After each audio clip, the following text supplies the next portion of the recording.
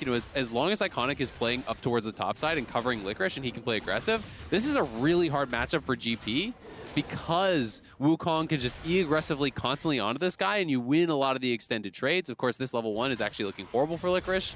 I mean, it took 2 Qs before he even started trading him and then tried to walk through him to lane, but we will see. I mean, I do think this is a really tough matchup for GP. Yeah. There is one upside, though. Obviously, grasp trades are very good. Wukong, of course, stacks his passive for bonus health regen. But, yeah, Alfari is actually just clapping this guy now. He's almost at just a Q. Flash auto kills. Wow. Alfari grabs first blood. Outplays Licorice handily. And as, of course, you can see for our Spanish-speaking friends, if you want to check out the stream